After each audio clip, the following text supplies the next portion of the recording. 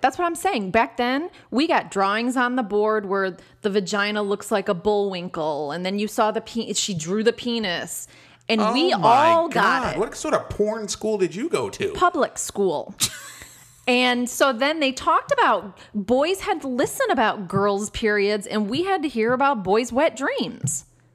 Did they drew penises? Mm-hmm. Did they draw? Yeah, figure on, and then we'd have to walk up and we'd have to label it. So did they draw like hair on the balls? Like did they say like they draw one hair and say this is what you can expect when you first sprout, and then then they say like a year later, and then they draw more hair? And then, like, did they? Because you said you had 2 black people in class, so did they draw like curly hair for the black people?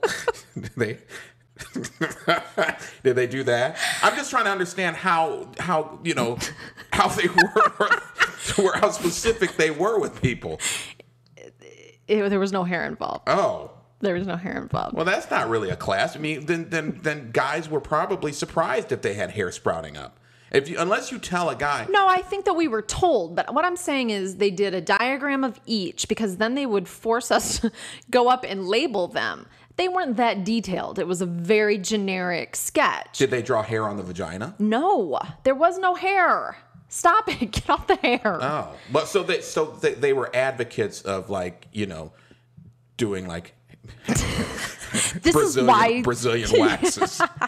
So was your school sponsored by like a Brazilian wax shop? Is that why they didn't draw any hair? I don't know why, but yeah, that's right. The books though, the textbooks were more realistic. The textbooks had the hair and the detail. They were sponsored by Gigi's Brazilian Wax Shop. That's what they were. That's why there was no hair on any of the genitals. Say you've learned about it at X high school or X middle school, and you'll get 10% off. 10% off at Gigi's Brazilian Wax Shop.